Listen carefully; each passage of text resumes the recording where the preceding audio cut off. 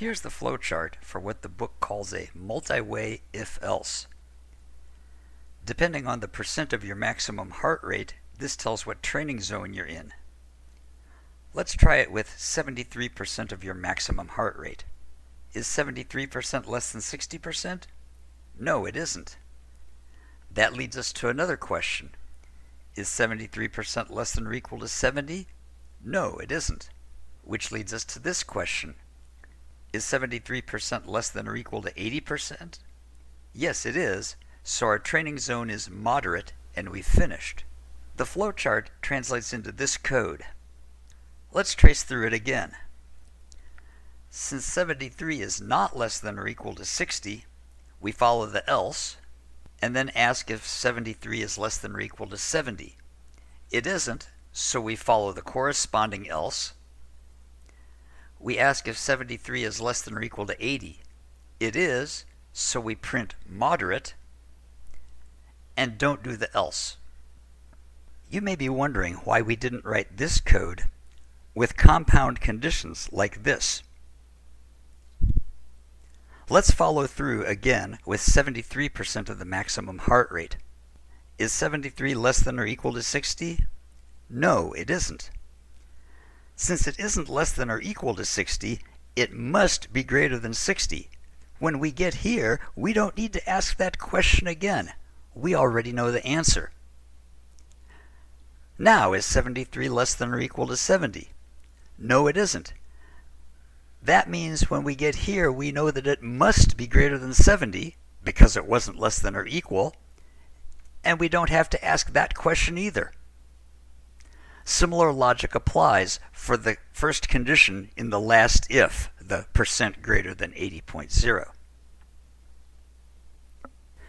When you nest if-else sequences into a multi-way if-else, you can avoid testing unnecessary conditions. There's nothing wrong with indenting and putting braces around this chain of if-else statements.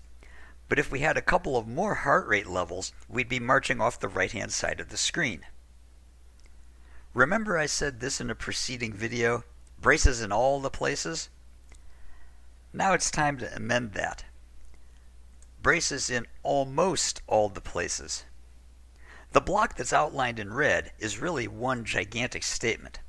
So I'm going to set aside the rule of always using braces and join the else to the preceding if. The same logic applies here. The red outlined statement is one statement, so the else and if can be joined together.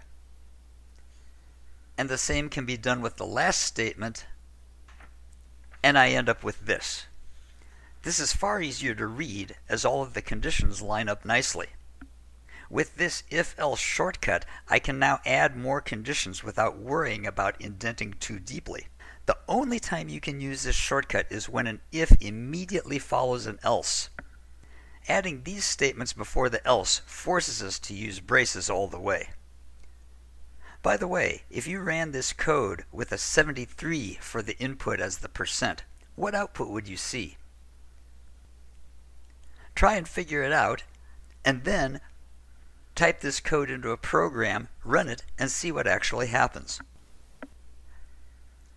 Most of the time, when you have an if-else chain, your conditions will be testing the same variable. In this chain, in this multi-way if-else, all of the conditions are testing the variable percent, but there's no law that this has to be the case. As long as the if immediately follows an else, you can have a multi-way if-else that checks different variables, as you see in this sequence, that determines the price of a movie ticket depending on the customer's age as the first condition, the day of week as the second condition, and the hour of the day as the third condition.